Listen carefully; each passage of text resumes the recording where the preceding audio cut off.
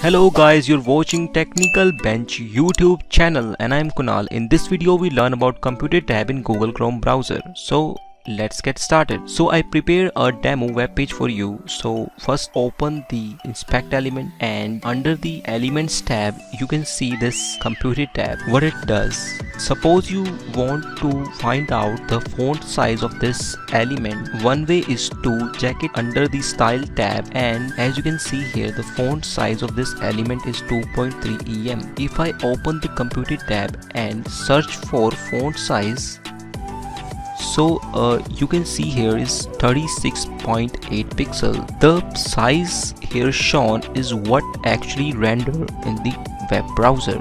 So the computer tab show the actual render value which your web page is currently using, and it also provide us the CSS file path where we define the style. So if I click on this file path, it will show me where we define this style. So you may ask, like, what is the difference between style and the computer tab?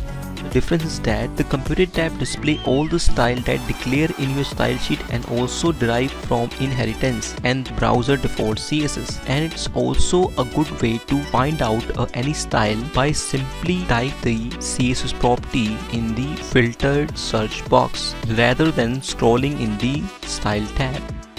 So it's a quick way to find out any property that applies on a particular HTML element, and it saves our time. So in this video we'll learn about computer tab. If you're watching this video on Facebook, please follow us. If you're watching this on YouTube, subscribe the channel and click on the bell icon for the latest video update and like this video. Thank you very much.